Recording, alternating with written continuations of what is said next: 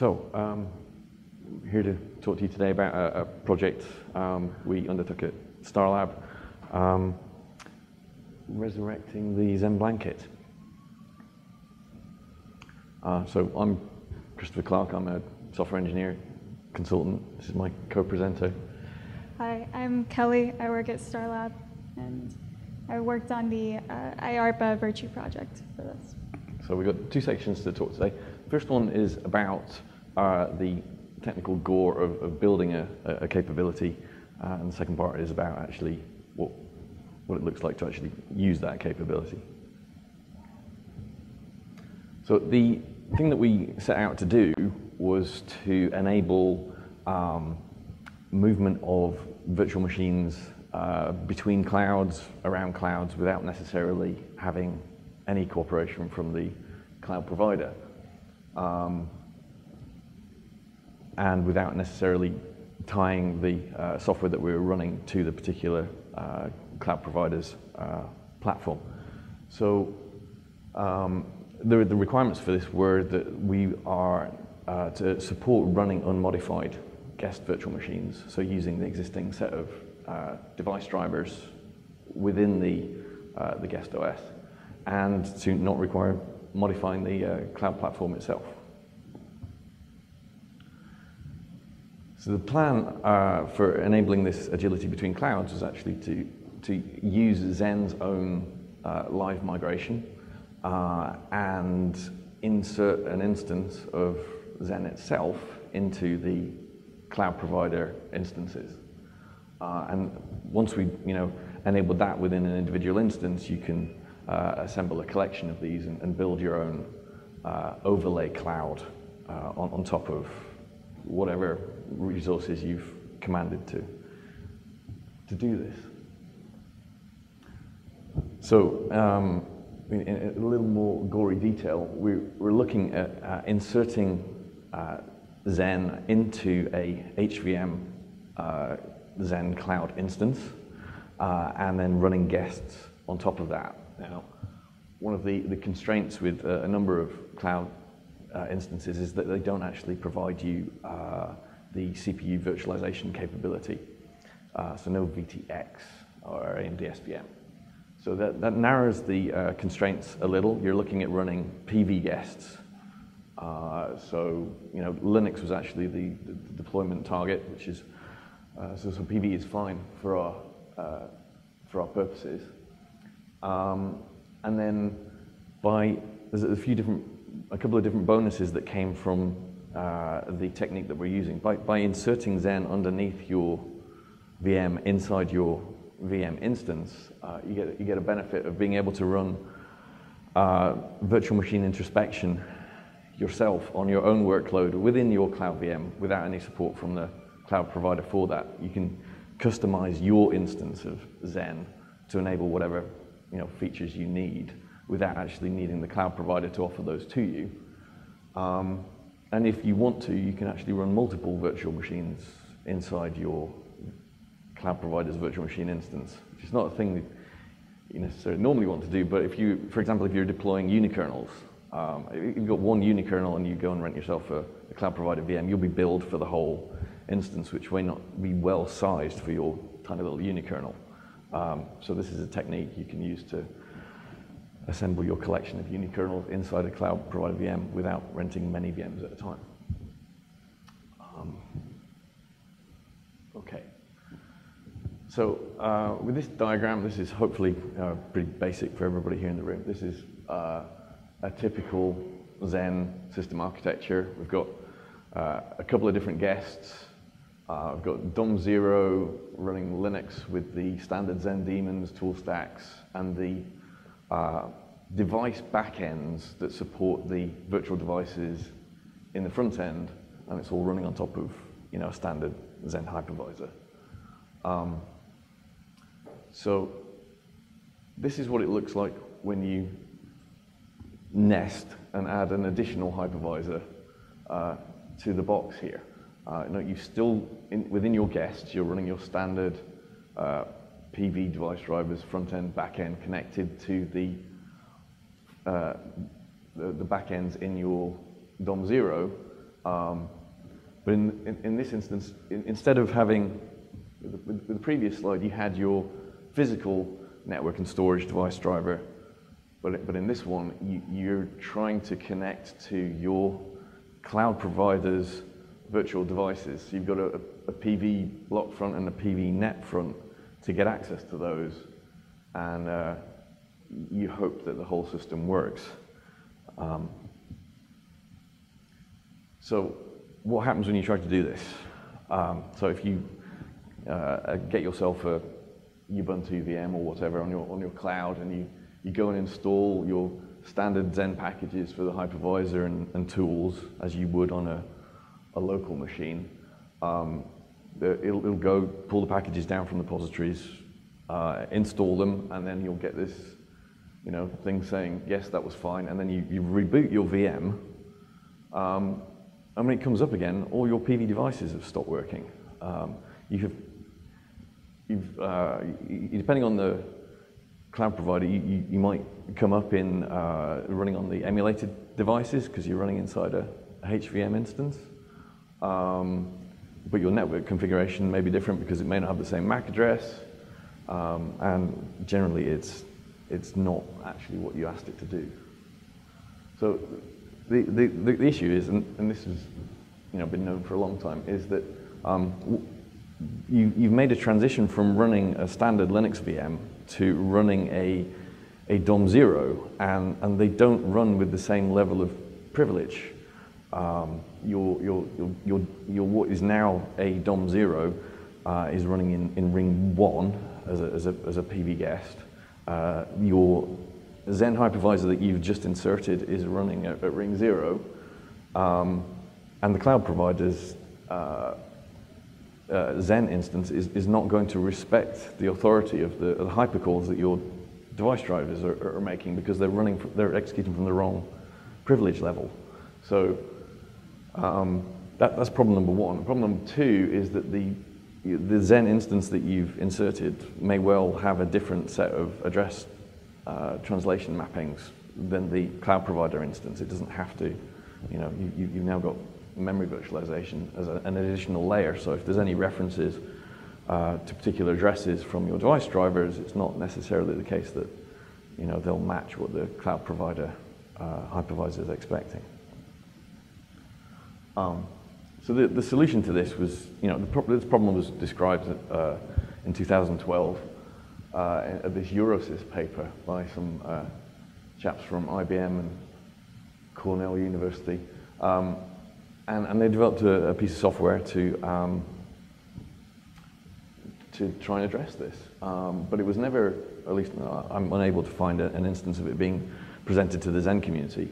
And the feature was never integrated into Xen, and there's no equivalent. But it was deployed. I don't know if it still is, but the project pages are still live.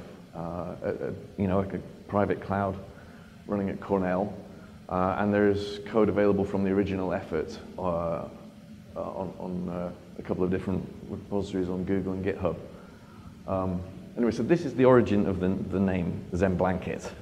It's not our choice. I think it's to do with, a blanket is something you throw over something else in order to solve a problem that you have, being cold or not getting your hypercall serviced. So this is the structure that was presented in the Xen-Blanket paper and project. You're running Xen as a guest within a HVM guest. You make modifications to the upper level hypervisor, which is the one that you provide, and you make some modifications to your DOM 0 kernel to add a secondary set of device drivers to leverage the modifications in your L1 Xen, which will then proxy the hypercalls down to the cloud for you, and that enables you to run PV guests within that instance. So what we did at Starlab was we re-implemented that architecture with a modern version of Xen and a modern version of Linux, which is, initially a pretty aggressive forward port, followed by a a full re-implementation, at least of the Xen piece. Yeah, so we posted patches to the mailing list for Xen Unstable, and we've got an equivalent version for Xen 4.12, and there's a modified Linux kernel that matches available on GitHub. So this is the structure that you end up with once you've deployed this. You've got modified PVNet and PV block front drivers inside your DOM0 that talk to the cloud. You've got modifications inside the Xen that you provide, which enables the kernel to request the Xen L1 to make hypercalls for it down to the L0, and that enables the plumbing for the PVNet and PV block drivers. But you can also, at the same time, run your existing PVNet back and PV block back to provide service to your guest VMs that you're running inside your instance. So you've got a little Xen world of your own inside your cloud VM.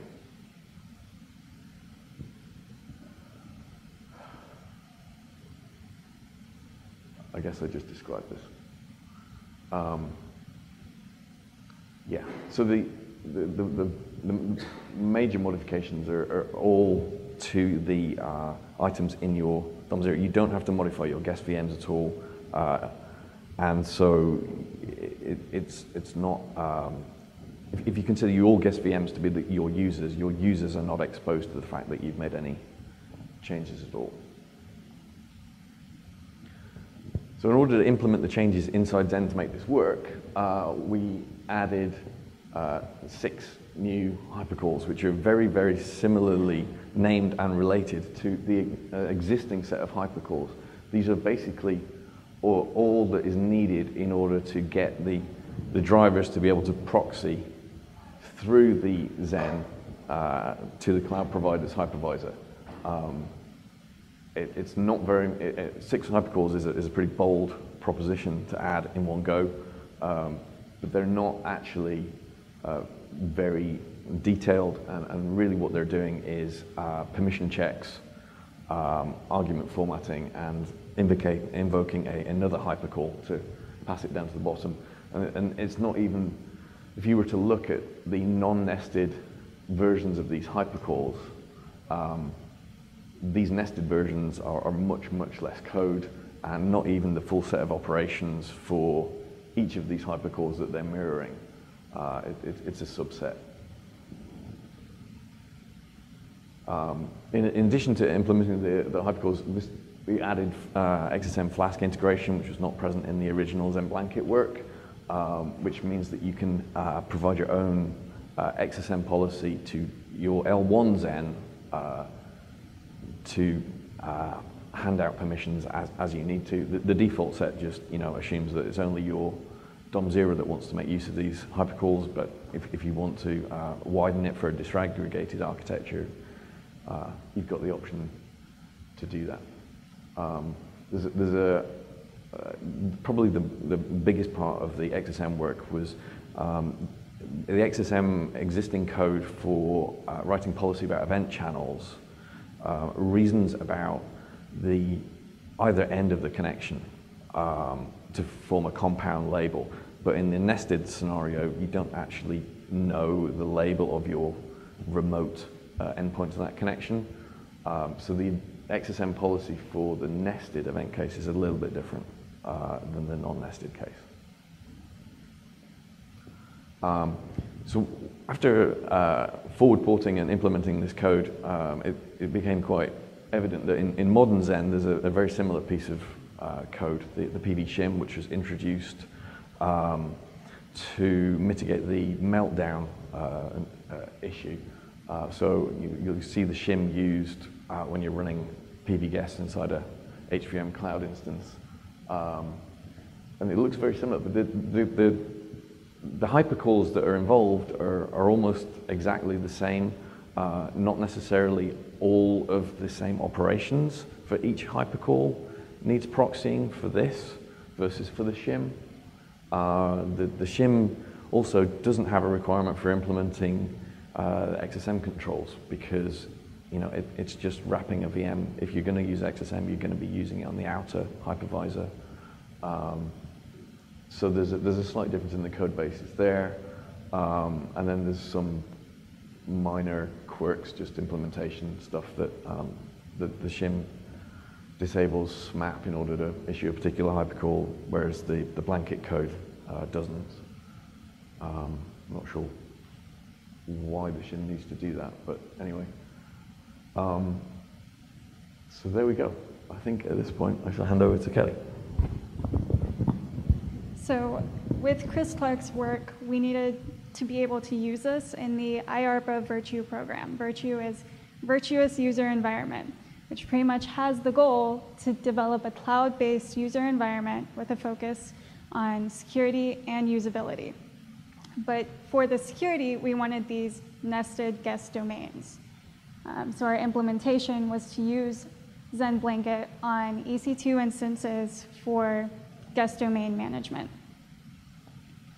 So this is the architecture we ended up with for the Virtue program. We have the layer 0, DOM 0, as the AWS EC2 instances.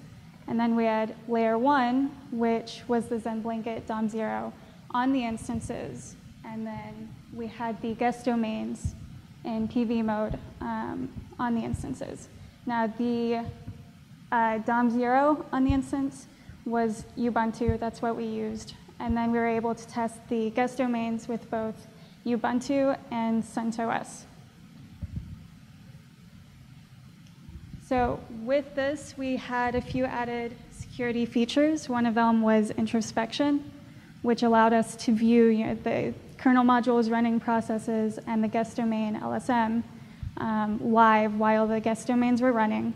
And that way we could trigger different security protocols based off of what we were seeing during introspection, which provided that security component of the case study. So the other big feature was migration, which we used quite a lot, which pretty much gave us the ability to transfer a guest domain from one EC2 instance to another with very little downtime. So little that we actually have some demos, if I can reach it.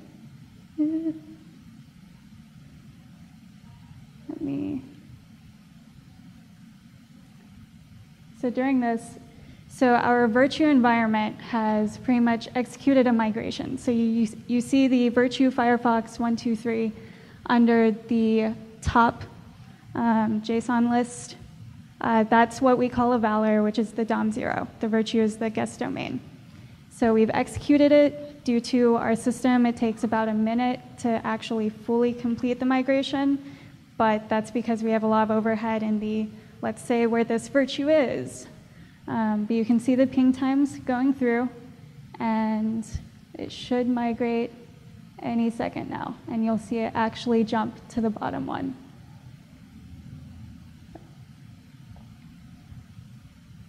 And so the ping times stayed pretty consistent. And then we can also,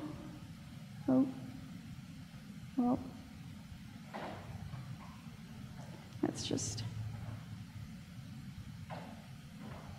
and then in action.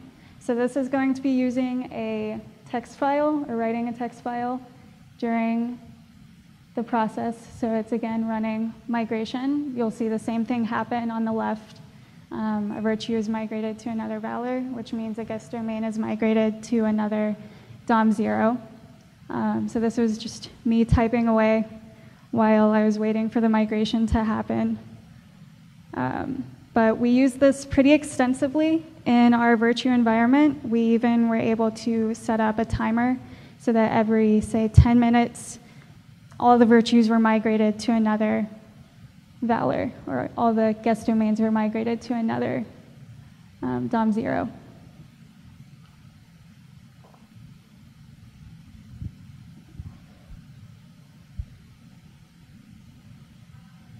And there you go.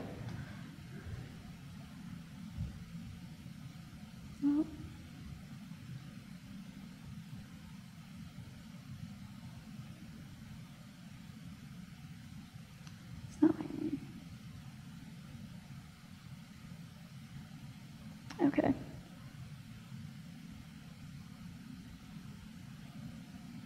This works. It's not working. Okay.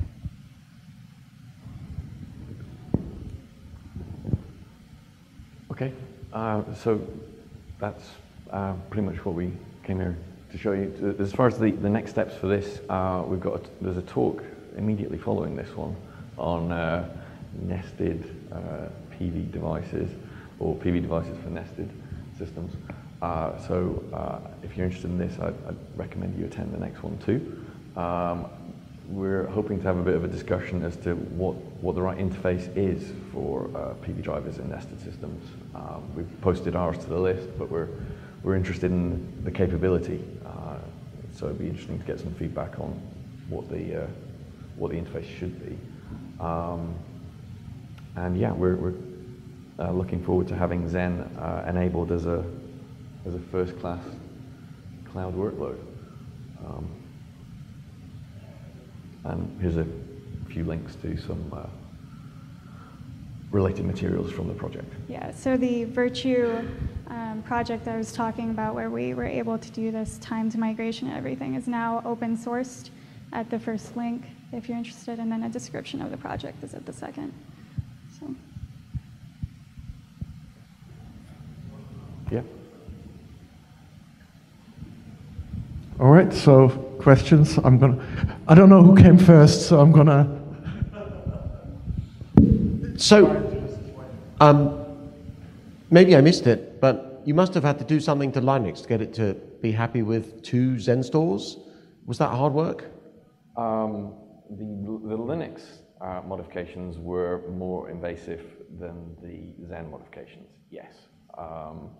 But the main modifications to Linux were cloning the sets of PV drivers. We didn't have to modify XenStore itself, as far as I remember.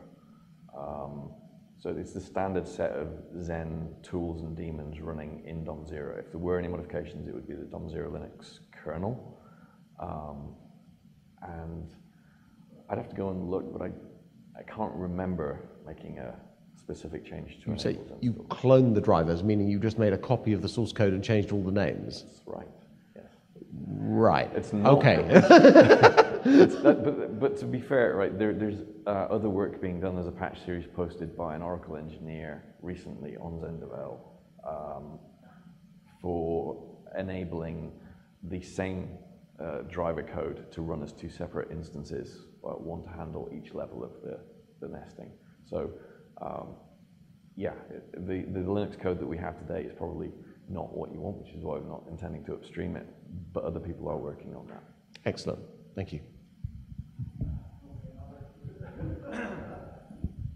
I was just wondering, when we did the shim, we added some PV alignments to Xen itself. So for example, you can use the PV timers and some other PV interfaces. Are you also using that for the L1 Xen?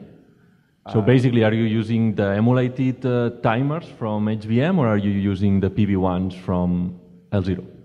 That's a good question. I think, so there's a couple of different versions of this code, and I think in the most recent one, which was the port to 412 and unstable, really tried to minimize the modifications we made. So I think we're probably piggybacking on what was done for the shim. So whatever the shim has in there, if that's PV timers, I think that's exactly what the blanket code's using as well. Was there anyone more on this side? I didn't see any other hands.